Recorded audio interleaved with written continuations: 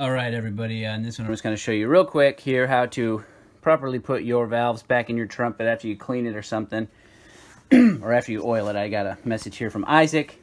Isaac's worried because no air is coming through his trumpet. If I blow air through my trumpet right now, the valves are in. Air goes through there, no problem. But spin one of the valves around a little bit. Even if I turn it to where it clicks, here it clicked there, I'm going to blow through the horn. Nothing's coming out. No air coming through the horn. All right, so here's how you fix it. First of all, the valves, depending on what kind of trumpet you have, this may be a little bit different, but the valves should be numbered somewhere. So you can see 1, 2, 3. Valve 1, valve 2, valve 3. All right, so when you're putting these back in, on most horns that I've used, you just want to make sure that the number is facing you like this. Okay, so if you're looking at the trumpet this way, make sure the number is facing you, put the valve in there, screw it on, and then turn it clockwise until it clicks. Okay, then that click is everything lining up. So we got the number 2 there is facing me, put it in, screw the valve on, click.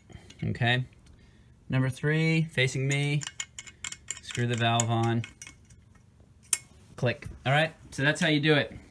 Blow air through.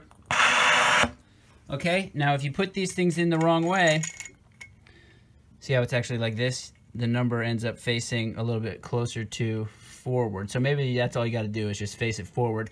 I put them in like this because when you click it in, that's these little guys right here attached to the spring, whatever those are called.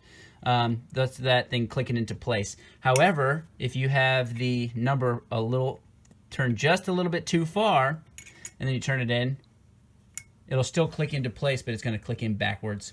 And if it's clicked in backwards, like this, instead of like this, then the holes here in the valve aren't going to line up properly with the tube, and you're not going to get any air through there. So, Isaac, just make sure your valves are in the right way, and you should be good. So, see if that works. Yep, we got air going through the horn again. All right? Be well, my friend, and take it easy.